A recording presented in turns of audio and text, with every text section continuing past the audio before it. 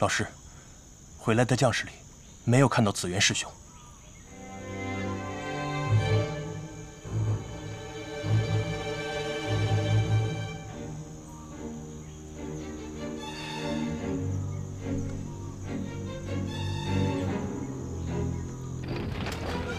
大公子，紫元，大公子，人家给我，紫元，来那边。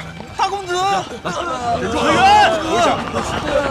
大公子，大公子，紫元，大公子，紫元，大公子，在那边呢。大公子，小心！大公子，紫元，大公子，坐下。太蠢了！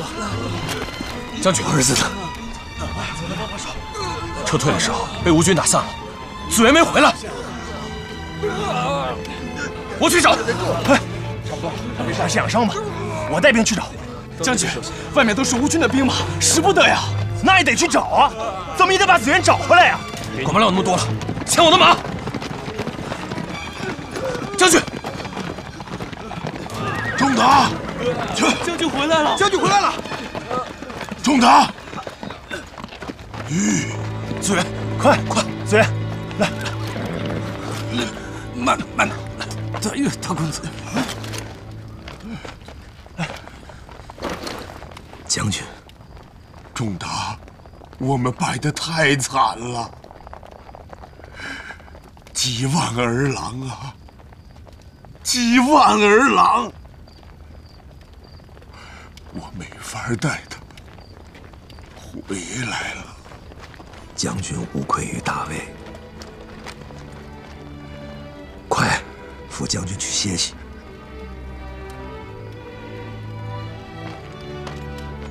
恩同再造，爹，活着就好。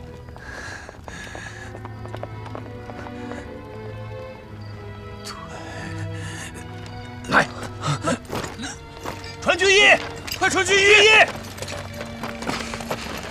军衣，传军衣，军衣！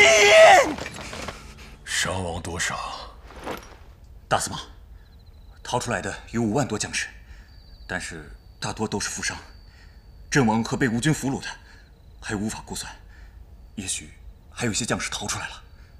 军资器械呢？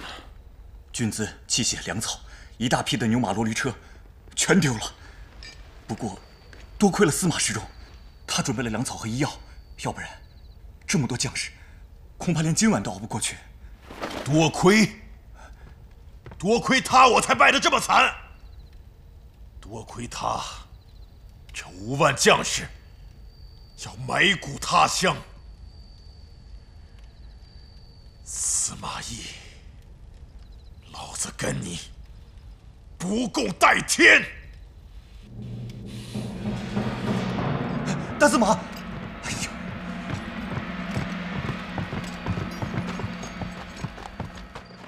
我的娘哎，这箭射的，要是正一正，这腿就废了。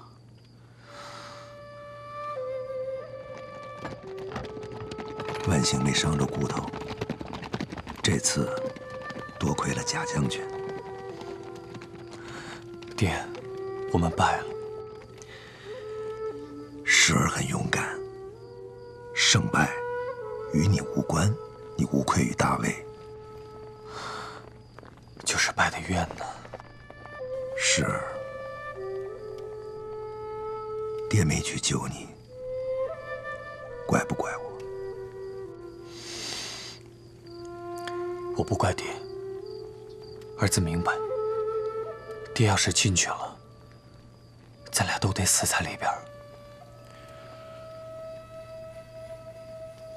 好儿子。司马懿，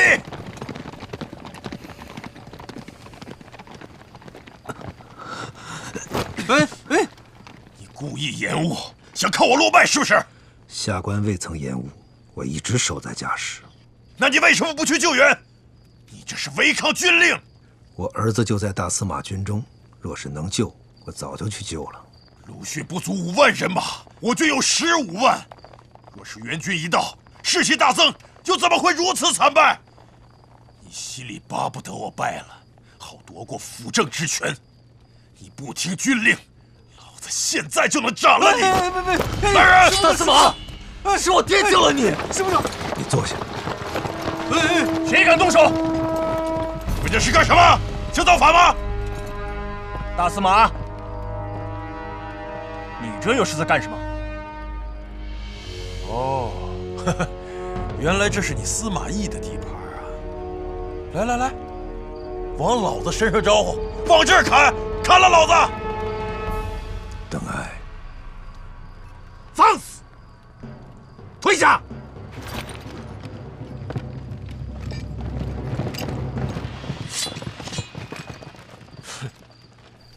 爹死了不去奔丧，儿子在战场上也见死不救，还会把我这个大司马放在眼里？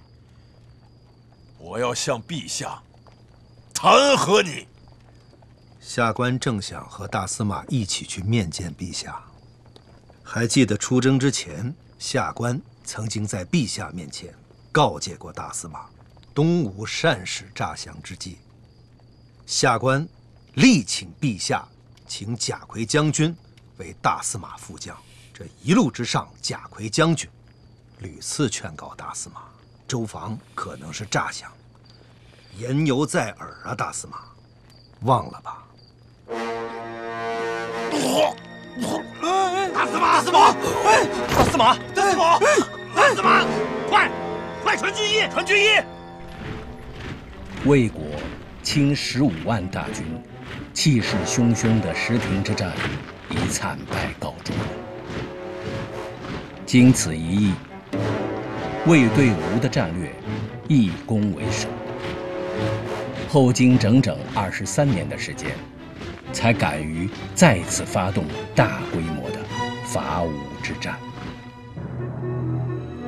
陆逊出色的计谋，使得吴军赢得了一场三国史上著名的以寡为众的胜利，也为孙权的1年后称帝铺平了道路。而这场战争对三国鼎立的影响，却比孙权、陆逊、司马懿所能想到的更加深远。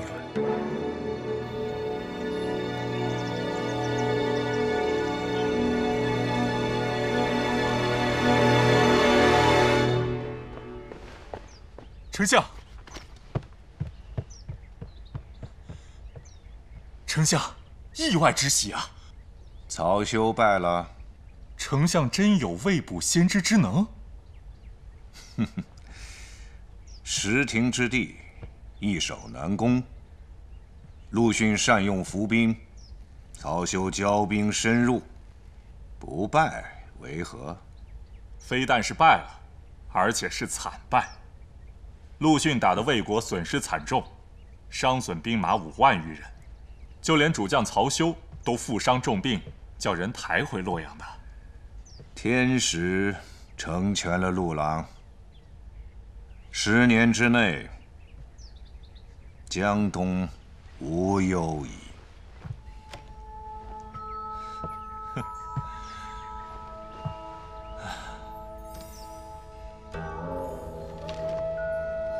可惜啊，要不是贾逵及时撤军，司马懿驻守硖石，挡住了陆逊的追兵，魏国这15万大军就全部被陆逊给吃了。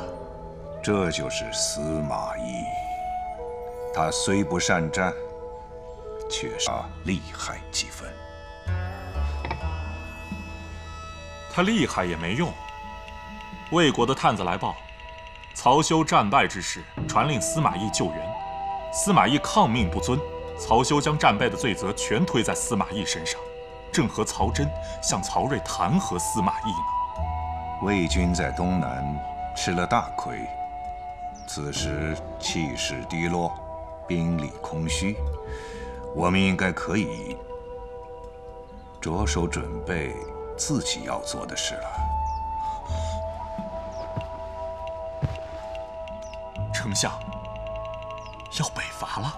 不，在此之前，我们要做好另一件事。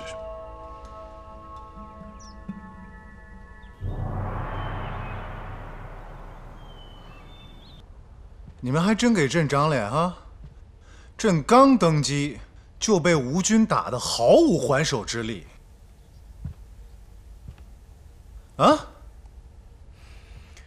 启禀陛下，此次我军战败，实是中了东吴之奸计，并非我大魏国力不强，请陛下不必太过忧虑。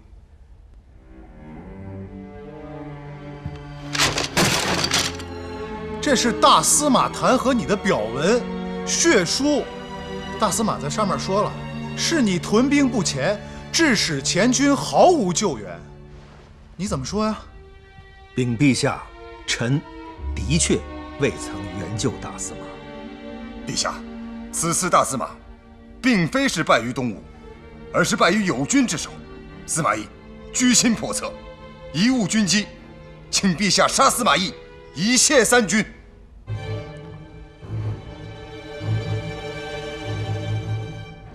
世忠难道就不想解释一下，为什么不遵守号令啊？是不敢啊，还是真像大将军所言，你是故意为了让大司马落败啊？启禀陛下，臣与贾逵将军多次劝告大司马，石亭之地依江傍湖，易进难退，实是设伏之险地。陆逊能为10万兵，便能为15万兵。臣若领兵前去，此时恐怕已全军覆没。闻过是非，司马懿，陆逊才几万人呢，我军3倍于他。若你及时救援，以人数优势，怎么可能突破吴军的包围呢？你这分明是在故意构陷大司马。大将军太不了解陆逊了。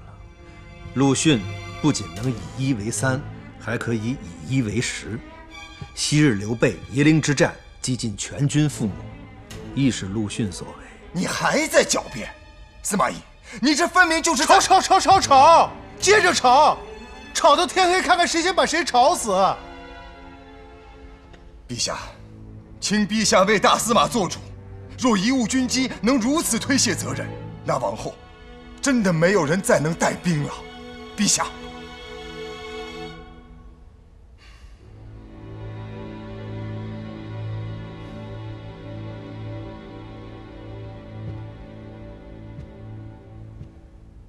司马卿，臣在。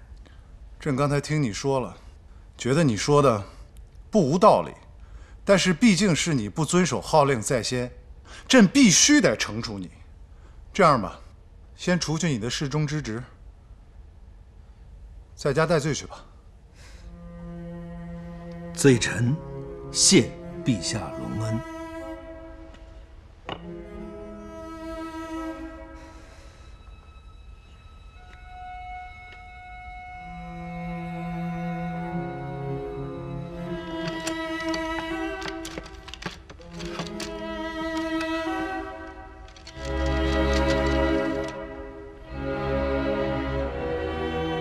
罪臣愿大司马早日痊愈。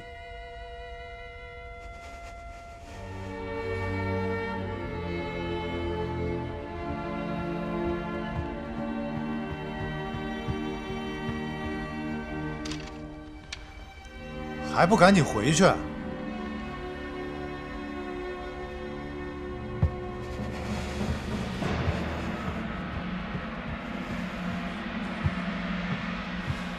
陛下，为何要如此纵容司马懿？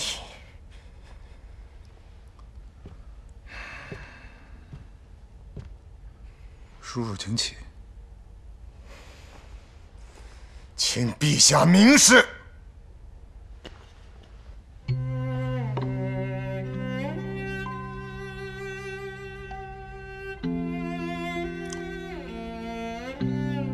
朕年轻，没上过战场，但是群臣的奏表，朕总会看的。满宠、蒋济、贾逵、钟繇、王朗，他们对这场战事的观点和司马懿一模一样。那你总不能让朕把他们都杀了吧？陛下，那些可都是司马懿的党羽啊！那夏侯玄呢？他可是你的外甥，那他也是司马懿的党羽吗？大将军久经沙场，这场战事谁是谁非，你应该比朕清楚。起来吧。稍加惩处，也算是全了大司马的颜面，好让他去得安心一点。至于那个司马懿，叔叔何必急于这一时？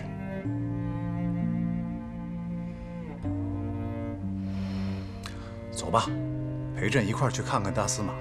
要是晚了的话，恐怕连最后一面也见不上。陛下请。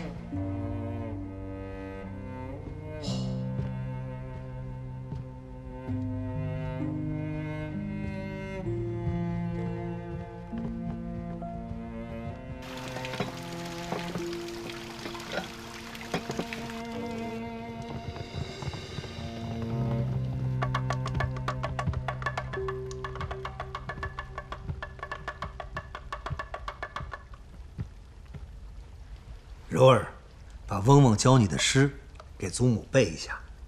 哎，他还那么小，你教他那些东西，他哪记得住啊？大了再背就来不及了。记住没有啊？记住了。好，背对了，嗡嗡给你糖吃。背吧。对酒当歌，人生几何？譬如朝露，去日苦多。慨当以慷，忧思难忘。难忘，难忘。难忘什么？难忘。何以解忧？唯有杜康。青青子衿，悠悠我心。但为君故，沉吟至今。诗季来了。老师，师母。柔儿，我是不是没有糖吃了？你说说，这糖该给你吃啊，还是该给叔叔吃？给叔叔。叔叔是大人了，糖啊，还是留给你自己吃吧。谢谢叔叔。真乖。柔儿，嗡嗡给你糖吃，记住啊，一次只吃1颗，不要全吃了。谢谢嗡嗡。来，柔儿，跟祖母出去玩吧。你们聊。世纪，快坐。老师还有含饴弄孙之情啊！瞧你说的，难道我还独坐庭上放声大哭不成？老师至少应该跟陛下一争。这一仗若非老师，曹休早就抛尸东吴了。叫大司马。大司马是为国捐躯，纵使战败，我们也不能对他不敬。世纪，你呀是小看了陛下。若是陛下明白，为何还要惩处老师呢？人死为大，总要让宗亲们顺过这一口气去吧。陛下依顺宗亲，这一次可以让子元弑兄，却送死，让老师无罪受责。那下一次呢？未必不会殃及老师满门啊。那你说说，陛下为什么要依顺宗亲？陛下年轻，2位曹将军又是辅政大臣，是陛下的叔伯辈。那先帝为何也忌惮宗亲呢？因为兵权。我大魏以战立国，武皇帝横扫中原，靠的就是宗亲们的子弟兵，所以时至今日，诸曹夏侯重兵在握。如今天下未定，战事频发，天子当然要安抚军心，所以不可违逆诸曹。老师这次好不容易得到了兵权，可惜却为那曹休大司马垫了背。我一介文臣，职责就是辅佐陛下，为何心心念念皆是兵权呀？学生明白了。世纪，留下来吃午饭吧。好，不了，老师。学生先告退了。好，世纪慢走。学生告退。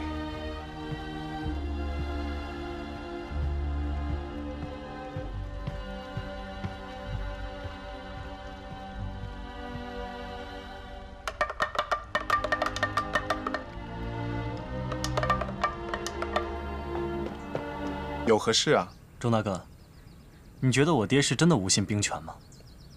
公子的意思是，就这次这点兵权，我爹才不稀罕呢。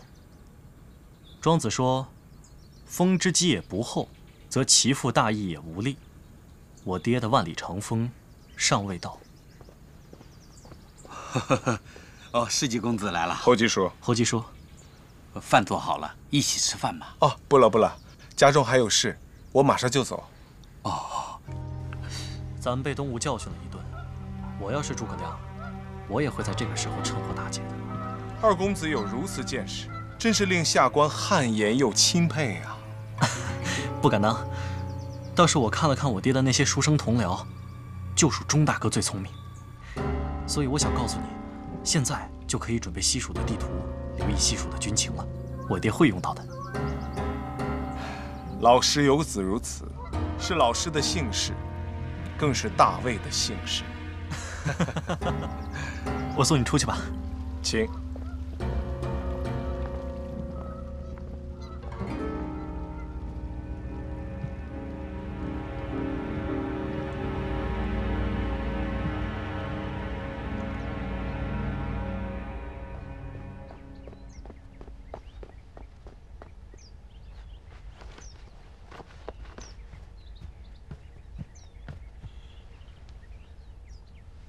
丞相，曹休病死，临终弹劾了司马懿贻误军机，司马懿被停职在府了。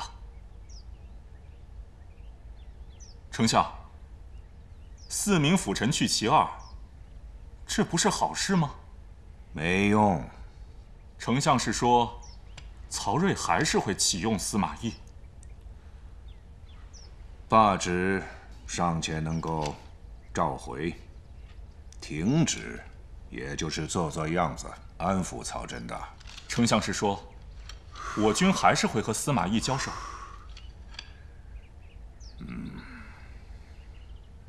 学生再去让人打探司马懿的消息。不必了。探子只能听其言，观其行，却不能知其心。有常。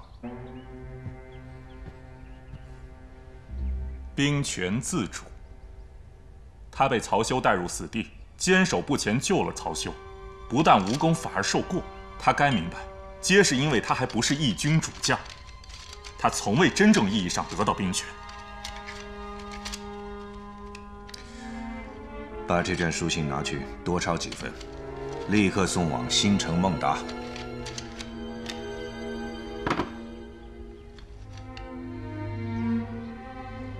孟达要反魏国，昔日他叛了丞相降魏，如今曹丕死了，他又想回来。这是个手鼠两端的小人，丞相要小心呐。我这信是给魏国看的，司马懿不是想要兵权吗？我就送他一份兵权。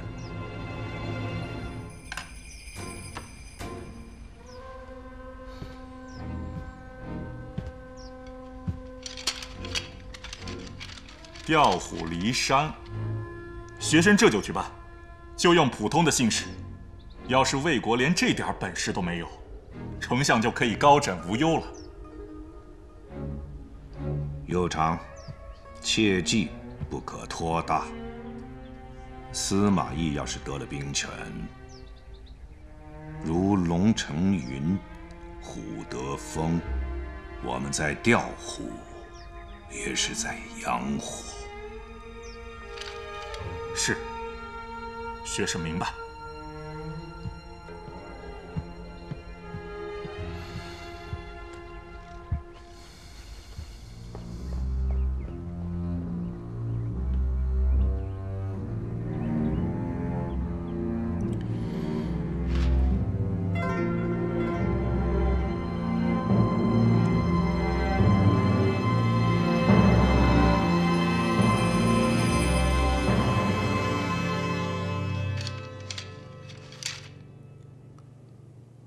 这真的是诸葛亮写给孟达的吗？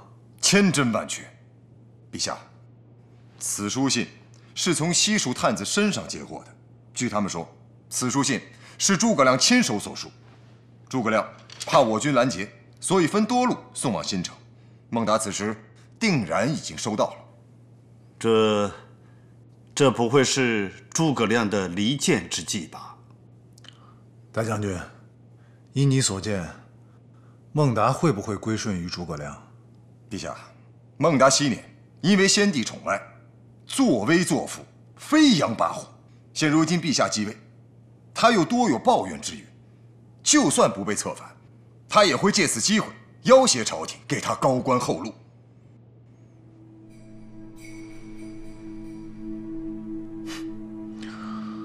跟朕做生意啊！朕出的条件没有诸葛亮高，他就要归顺西蜀啊！陛下，这个孟达本身就是个反复无常的小人，先是叛了刘璋，后来呢又叛了诸葛亮，未必不叛我国。陛下，小人趋利呀，所以臣以为，先以高官厚禄稳住他再说。欲壑难填，朕不受这样的威胁。大将军，若是他反撞确凿，你就应该替朕灭了他。臣在所不辞。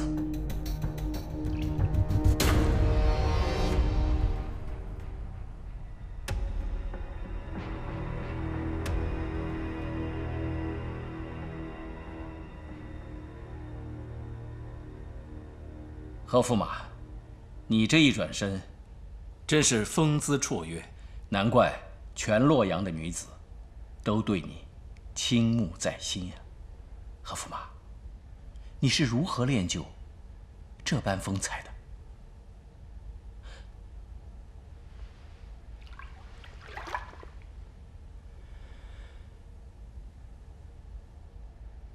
勤学苦练，方能成器。水中正饮，矫正身姿。赵伯，想学吗？想，我来教你。好。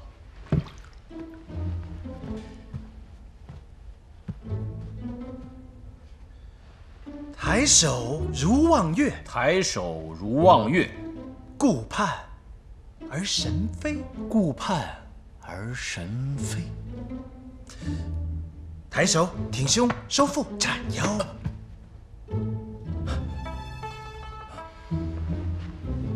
移左足，移左足，落落右足，右足落落，让裙摆荡起来，荡起来，裙摆荡起来，荡起来。蓦然回首，蓦然回首，脉脉眼波，脉脉如临水照花，如临水照花，斜眸而视，斜眸而视。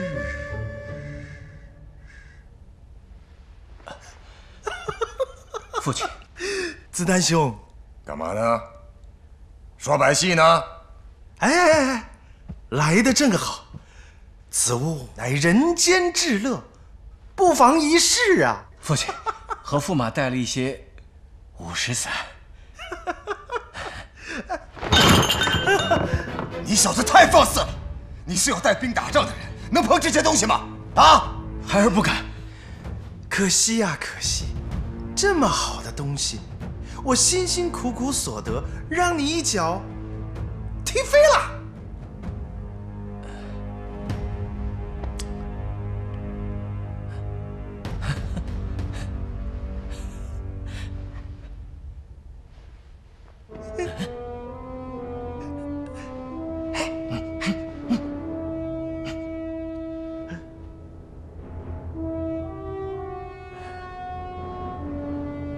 既然你们两父子有要事要谈，那在下就告辞了。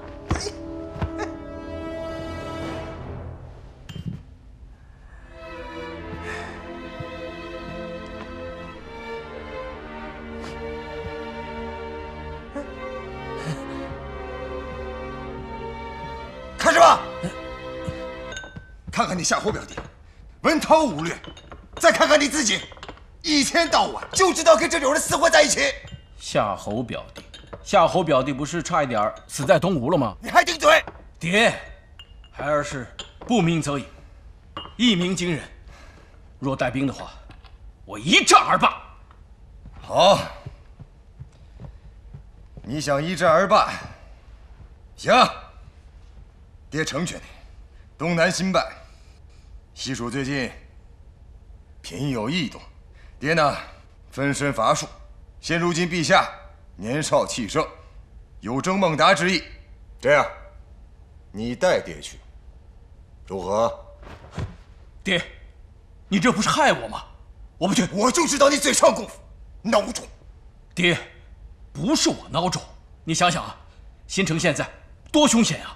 大军刚败，士气未振，还有啊，孟达和诸葛亮勾结在一起，孩儿去，不等于送死吗？我不去。你还有理了是吧？你还有理了是吧？我不去。我怎么生你这么个孬种啊？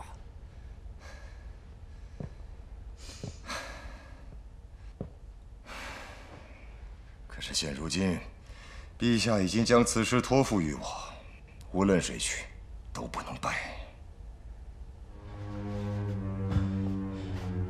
爹，有一个人败了是好事。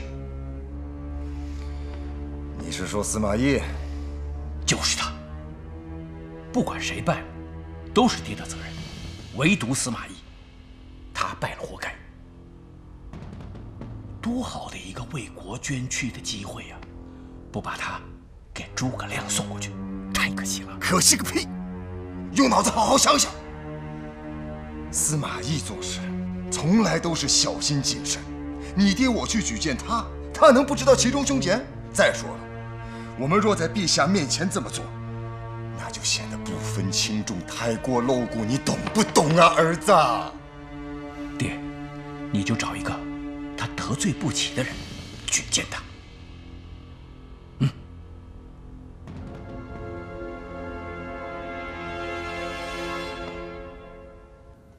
不哭不哭啊！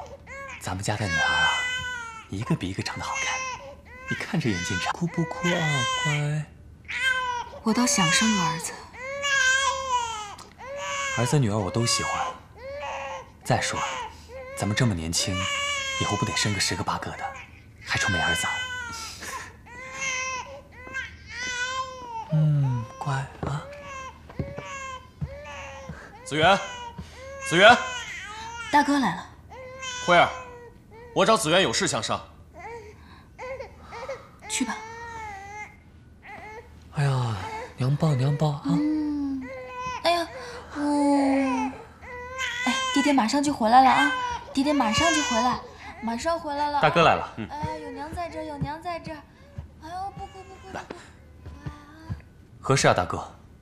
子源，去跟你爹说，装个病，千万不要去征孟达。孟达？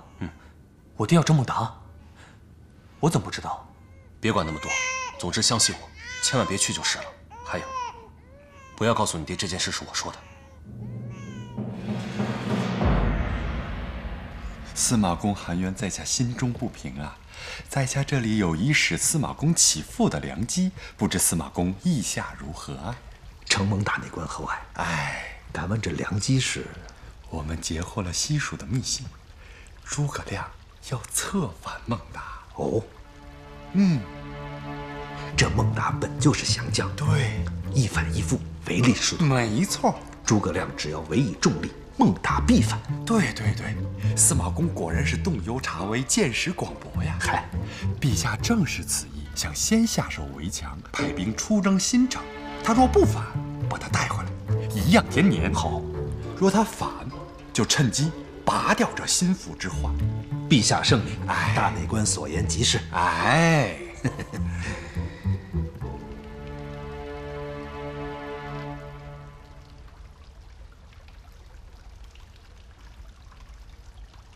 大内官刚才所说的良机是，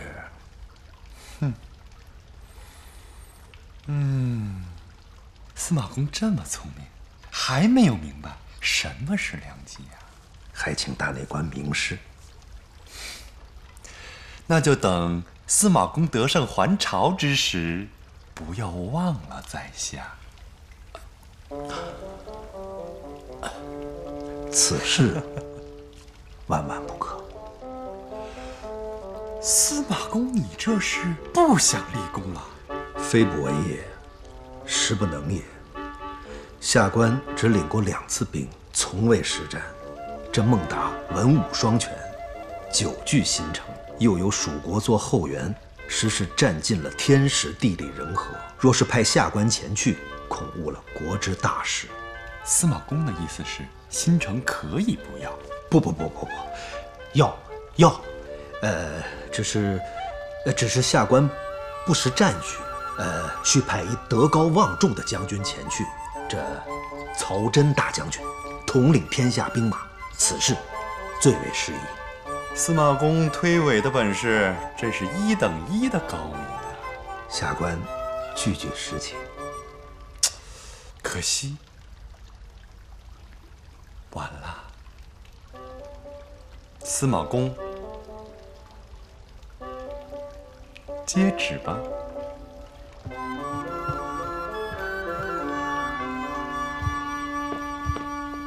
臣司马懿听旨。皇帝制诏，启司马懿为骠骑将军，领兵5万，奔赴新城，便宜行事。大内官，这不对吧？你是说陛下不对？不，下官是说，我大魏不缺能征善战的将军。司马公有所不知，此次非寻常武将可以处置的。大将军曹真总领西线兵务，分身乏术，那么陛下身边的心腹大臣，可不就只剩下将军你了？快先领旨吧，我拿圣旨这么久，可是头一回。那下官就唯有以死报国了。将军快别这么说，若将军就这么匆匆忙忙地殉国了，你也不甘心吧？臣领旨，贤。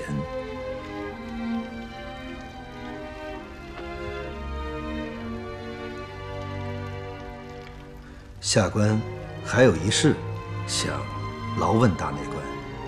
陛下命下官领何地兵马前去新城啊？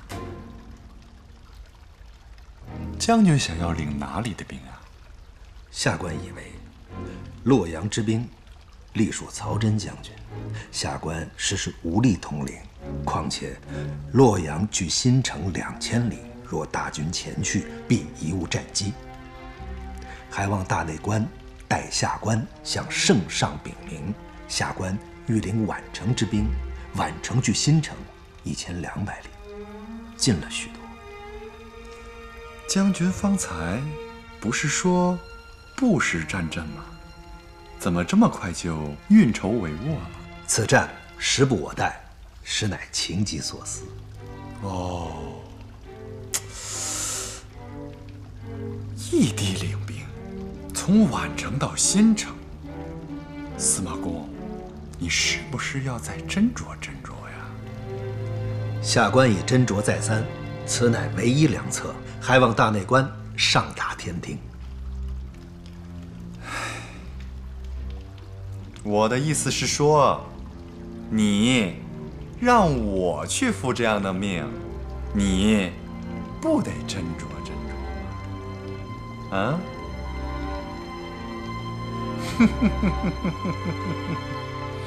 嗯。